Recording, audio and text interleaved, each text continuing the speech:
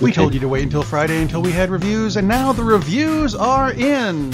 I'm Rob Steele, that's Todd Vandenberg, and Lee Vowell, I think, is still hiding under his desk. But that's okay, we've all got movies to review. Hello! Bit of an echo, even.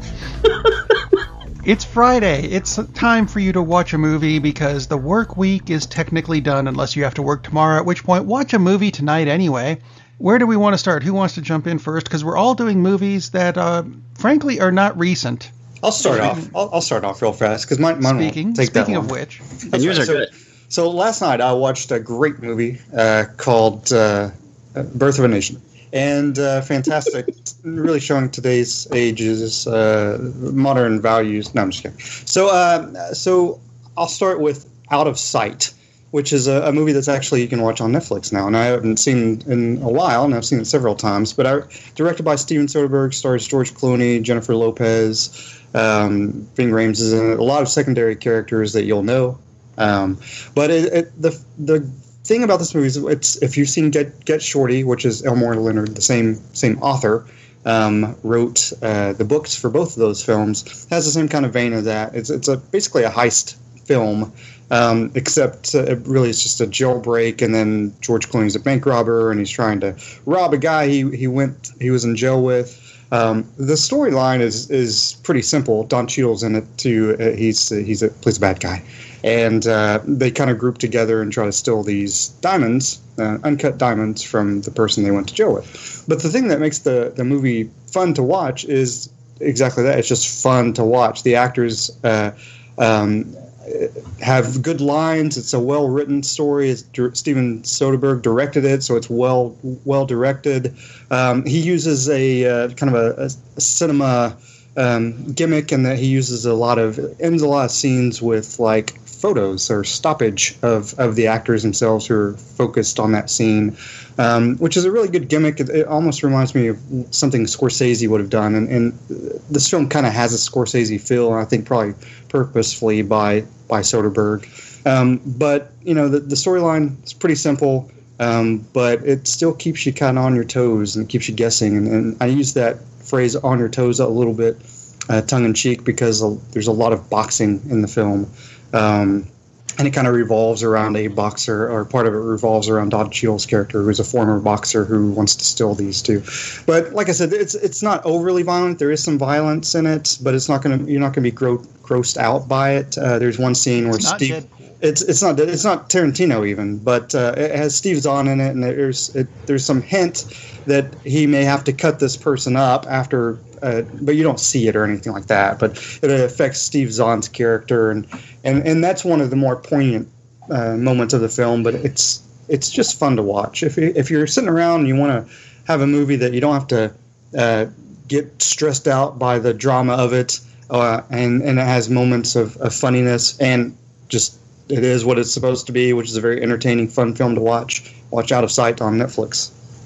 Which I might be doing tonight, because I don't have anything else. I don't have a life. as evidenced by the movie I watched this week, which, actually, I watched it again. I watched this movie periodically, because this came out in, I believe it was 1985. And I believe it's also the only movie ever based on a board game that worked. And I'm talking about Clue. Which had, first off, a magnificent cast of, I don't know that any of them were, big name actors. They were all, level 2. Tim Curry and Martin Mull and Eileen Brennan and a ton of other people. He says, knowing there's a cast of 9 people in the entire movie. Anyway, it's actually, the board game is a whodunit, and so is the movie. And frankly, you don't really know who did it. So it makes for a good murder mystery movie.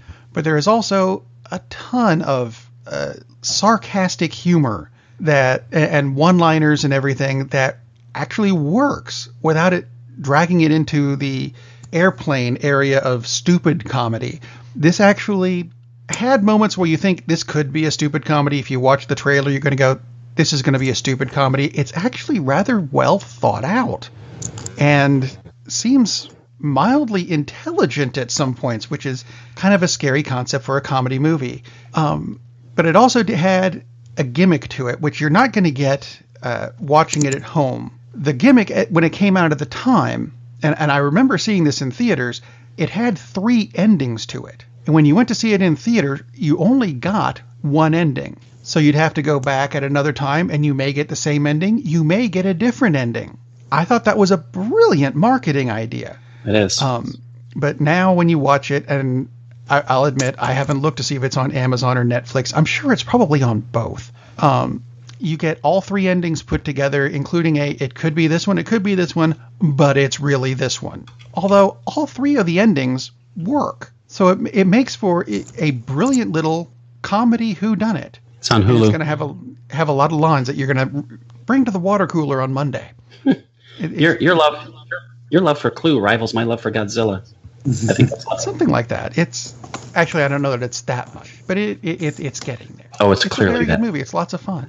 It's clearly that much. I did finally see the Godzilla trailer. It does look really good. Potentially. There you go. Yeah, potentially. That qualifier always has to be there. That's for sure. Well, I will round up our review show by living up to our motto: we watch movies so you don't have to.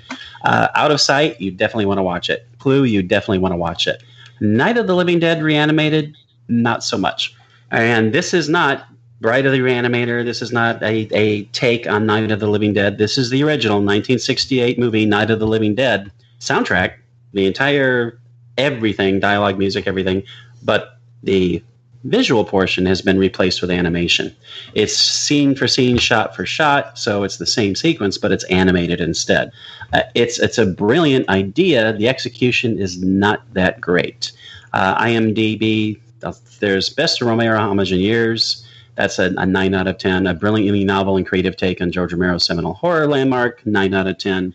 There are also some that just say 1, like don't waste your time, et cetera, et cetera. I'd say 5 or 6 out of 10. It is a fantastic idea. It's a tremendous concept to animate this and give it a completely different spin. The problem is in the execution. There were over 100 animators. They each took a scene and did it in their style. So in some cases, it's rotoscope. In some cases, it's claymation. There are puppets. Virtually any kind of animation style you can think of, it's in here. Except, I think, oddly enough, for cell shading. Anyway. No, I'm looking at pictures now, and there's cell shading. Oh, that's right. There was some cell shading. Anyway. And that's the problem. That's the problem with it. Not the cell shading, but the different styles. It takes you out of the film because every scene, and often within a scene, there are different styles. And it just keeps reminding you you're watching a movie instead of letting you get engrossed in the story. And it's certainly a story that, if you like horror movies, this is, going back to our Sunday show, this is an iconic horror film. There's no doubt whatsoever about that. I mean, it launched an entire subcategory of horror. Not that zombies hadn't been around before, but this is like the seminal zombie movie. And it's very gripping, and it tells a really dark, obviously, a dark kind of personal story. And you're constantly taken out of it by, now we got puppets. Oh, now this is rotoscoped. Oh, nope. Now these are stick figures, and it just about half of the animation looks like I did it, which means it's awful. It is god awful. How they ever thought, I'm going to leave this in here. Mike Schneider's the project coordinator. Brilliant concept, but execution is just awful. When it works, it's terrific. But there are so many iconic scenes, and if you haven't seen it, there are scenes which are really horrifying. There's a scene with a little girl, for instance, and if you've seen the movie, you know what scene I'm talking about. And the animation just it really lessens the impact of that scene. It's so many times it doesn't work. So it takes a great film, and if you don't like horror movies, then nothing's going to change your mind about it. If you don't like horror films, this is a terrible movie. But it takes a great film and just makes it pedestrian, because it's so uneven and reminds you, like, virtually every minute, I'm watching a movie. If they had just gone with one style of animation, or maybe a few, or even if all of them had been good, that would have helped a lot. But it's worth seeing. It's on Amazon. I think it's like $3 to rent or something. If you're a fan of film, of movies, of how they're done, it's definitely worth seeing. It's not worth seeing if you want to watch something that's entertaining, though, sadly enough. Again, I love the concept. I would hope that Schneider would go back and work with maybe 3 or 4 of the artists who actually did really great work and remind himself that, yeah, your segment sucked, and your segment sucked, and your segment sucked, and just repeat that to himself about 50 times and not use those guys. Now, part of the problem is they all did it for free, and I get that, but the artist did. Schneider didn't. But, dude, I really don't understand how he could have watched that and thought, this is what I wanted to do, because it can't possibly be of what he wanted to come out, because it's so damn uneven, and it just destroys some of the really big moments in the original film by just, oh, wow, I can't even tell what the hell's going on here because the animation is so sloppy. Which is also part of the problem, because there are times when it's difficult to identify which character is which because the animation is so poorly done. That's a problem when your lead is black and he's the only black character and you still can't tell who he is in some cases. Not really good. And I don't think that was the message of it certainly wasn't the message of the original film. That's part of the message of the original film.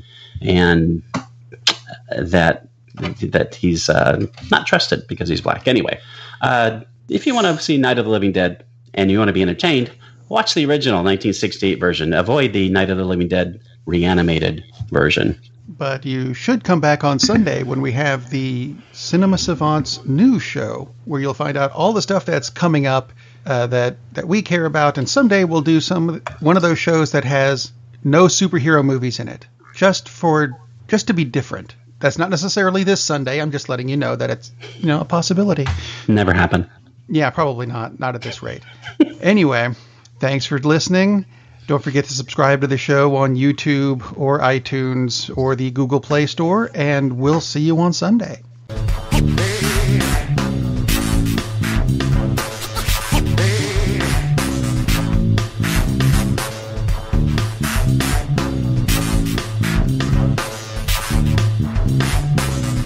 That's pretty much it.